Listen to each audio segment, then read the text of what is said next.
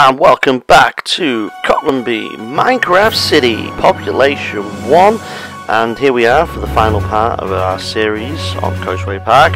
That's right, today is episode number 43, getting close to that 50, we'll do something special for that one. It's Coastway Park, and it is part 6, I think. I might have skipped a part there, but anyway, originally supposed to be 4 parts, now it's 6. Today, we're going to open Bitter.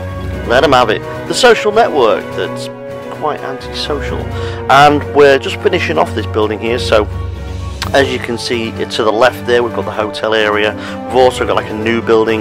That's going to be the CBC, Coastway Broadcasting Corporation building. It was originally going to be a hotel, but I thought who wants to be at a hotel that far away from the beach when I got so much beach? So I'm going to go over and do some hotels on the beach. That's going to be something else. You know, studios and stuff like that in.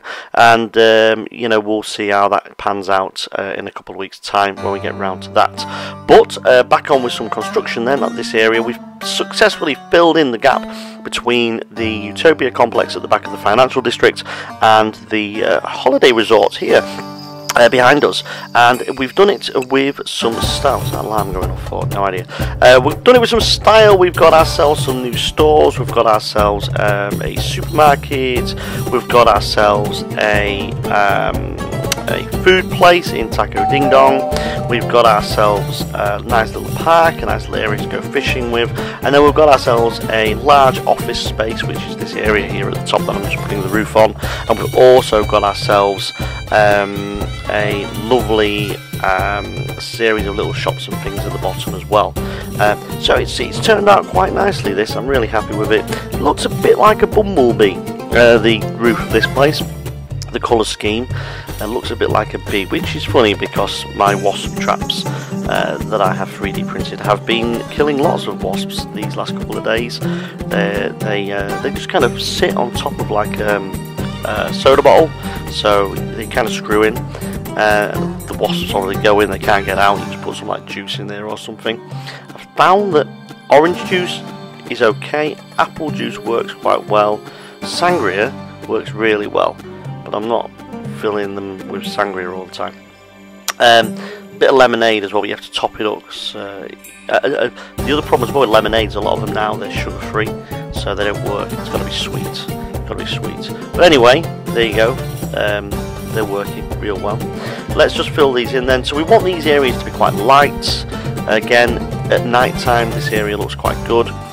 It's well lit indeed, because I've thought about lighting from the very start, which is something I don't usually do. I usually leave it right until the very end, or not even think about it at all.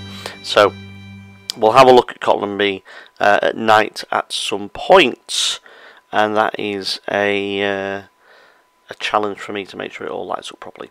Okay, so we've got loads of lights going in, and even though it is daytime, this area here gets really, really dark. The lighting, I love the lighting in Minecraft. I've done a really good job of it.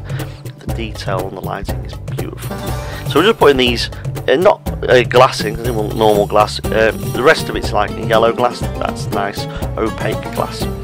And then we're going to put some stairs in. We've been using the slate stairs quite a lot on this project, so we're going to continue to use the low battery slate stairs there as well. And this is a staircase that will take you up to one of the shops. So there are shops down at the bottom, shops at the top. The shops at the bottom are quite small. Let's talk about drinks. So I've been on one recently, haven't I, about soft drinks and stuff. I discovered this little drinks selection in this Chinese supermarket I was in, looking for the ingredients for boba tea, and as you can see, they've got a nice little selection of glassed soft drinks there as well. More on that later. I did purchase a couple of those. What has the 3D printer been doing this week? Well, can you guess what that is? I'll give you a couple of seconds. Tick tock, tick tock, tick. It's got 2 parts on it. Tick tock, tick tock. The bit around the edge, the line is just the outline. Tick tock, tick tock, tick tock, tick. Yes, that's right. It's a soda can lid. So basically, it's got 2 parts and it swivels round, so you clip it on top of your drinks can, and then you close it when you don't want your drink, or you put your drink down. It keeps the wasps and the flies out. Pretty good, huh? Took about 10 minutes to print that as well. Really impressed. Lovely. I have to stick a few of them on eBay, I think. Okay,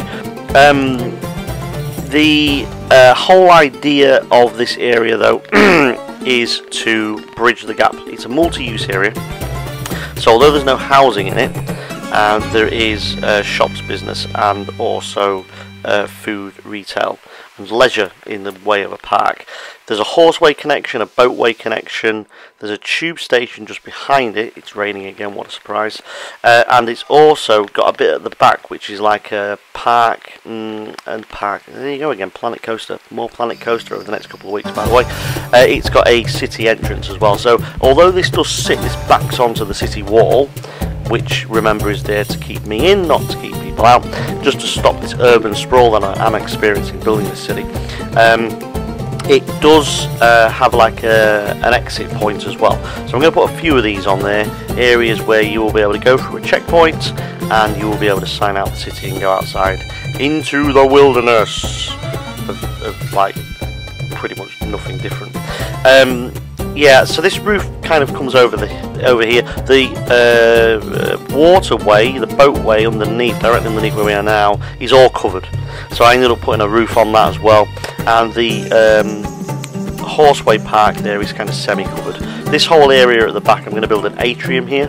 So this is going to be a lovely little atrium. This is the entrance to Bitter, which is the social network that has rented this space at the top of this unit for me. So we'll just make this a nice little, not necessarily a dome, but a peak, an apex glass roof. There we go, it's very nice. And then that's done, isn't it? That looks quite nice, yeah, very snazzy. And then we'll just put this desk in here, so it's like an entrance desk there. Obviously, whenever I use this polished granite, it denotes a desk or a workspace or something like that. So that's looking quite nice. Really nice. I must have spent what? Just in video time, what, we've got 6 of these, 15 to about, must be a good 2 hours of videos, but I must have spent a lot longer than that on this place. Drinks wise as well, what did I end up with this week? I thought this Mountain Dew, original formula, so not the Citrus Blast one, original formula. Not quite sure how much sugar is in it though, not sure which one. I think there's double that, so what, about 80% sugar. Really, really nice. The original formula, spot on. This is the can I ended up buying. Again, Mountain Dew week. This is Mountain Dew. I'm not quite sure what language that is. I think it might be some sort of Arabic language. But there it is, chilled and ready to go. Now, whenever you drink Coca-Cola out of a glass bottle, it tastes completely different. By the way, I have no idea what the nutritional scores are on this because it's just all gobbledygook to me, that. But it tastes different. This is the same with Mountain Dew as well. With Mountain Dew, if you drink it out of a bottle, plastic bottle, ugh, you drink it out of a can, not bad. You drink the original formula out of a glass bottle, and it is something completely different. It's a wonderful drink. It's a beautiful drink. It's lovely jubbly. It's got a nice cap on it there. Oh, it's classy, isn't it? It's dead classy, this.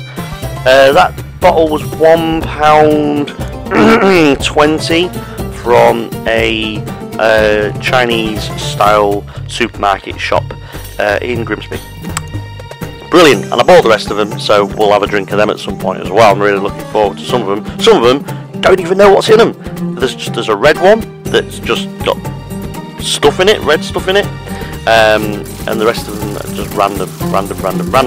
Bought a Japanese drink from a place in Lincoln a few weeks ago, where you actually have to smash open the bottle.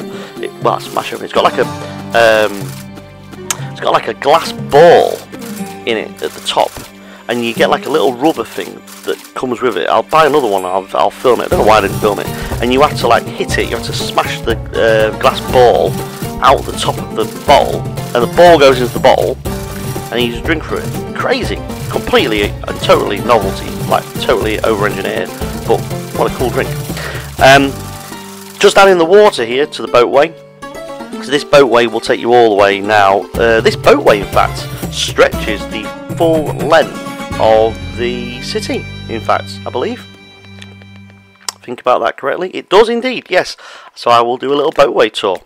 Fantastic. the boatways have really come along.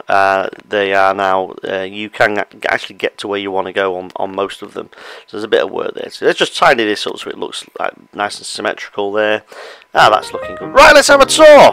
Who loves a tour? Look at this, Coastway Park. Beautiful little aerial shot there. The owl diddle diddle, the taco ding dong. Nice roof as well. And then obviously to the right there we have the CBC building. Wonderfully lit inside, lots of trees, lots of nature, very inviting, big open spaces. Look at this, it's just really nice. It's filled this space beautifully. This area in front of the Mind the Store and the park down here, just down to the lake there, where there's like a little fishing area as well, has turned out really nicely. Here's the taco ding dong there, wonderful design, lovely colours. Got the horseway and the boatway through as well, so you can turn up on your horse for your tacos or on your boat as well. And then we've got the Bitter building at the back. There it is, Bitter. Okay, let them have it. The social network that isn't very sociable. Going to be a big hit, they think. Going to be a big hit. And there's the entrance there to the city. Here's the entrance to the upstairs there, and there's a nice little pan shot of the kind of plaza as you come in. So you got this nice little plaza there. We've got this beautiful strip lighting at the top. We've got shops up at the first level, so as we go into these shops you're going up the stairs, and here's the shops on the first level. And then underneath there, because obviously there's a horseway that cuts all the way across this, so I couldn't just do the shops without having steps going up to them, but there was a space at the front, in front of the horseway, for some smaller stores. So we've managed to get these smaller stores in, you know, things like hairdressers, little coffee shops, sandwich shops, that kind of thing. They can go in there. Plenty of retail space. 3 of those units, 2 at the top. Boatways down there. Horseway is down there if you want to come by horse. You've got the Mind the Store there at the top, and then up here we go up towards this atrium. On the left we've got the entrance and exit to the city, currently blocked off, and then you've got the Bitter offices where people are biting away every day. And yeah, like I say, it's nicely unfurnished. Obviously Cotland is an unfurnished city, you bring your own furniture, but it's looking good, beautiful. Wonderful, dead happy with that development, and there's more to come as well, but not next week, because next time on Cotland Minecraft City we are going back into a door. Yay! It's the riddle diddle diddle, no cat no fiddle, no cow jumping over any moons or anything, but it is riddle diddle diddle. We're going through a door and we're going to see what is behind mystery door number 4, I want to say. Yeah, 3 or 4. It's going to be great. Very exciting stuff, so make sure you do subscribe if you haven't already hit that subscribe button, and if you did enjoy this video, give it a like. And to be honest with you, if you didn't enjoy the video but you've got this far in it, give it a like anyway, because you know you're right near the end now. And then after that we're going to go back and do some building. So we've got the Cotland Broadcasting Corporation that's going to go in there just to your right, and that's going to be a nice development as well. And then we've got the area behind here which is currently empty, which I might put a golf course on. Who knows? Not sure how a golf course would work in Minecraft. Either way, please do come back and see us next week. Lots of shorts coming up over the next couple of weeks, lots of Planet Coaster as well, and I'll see you soon. Take care.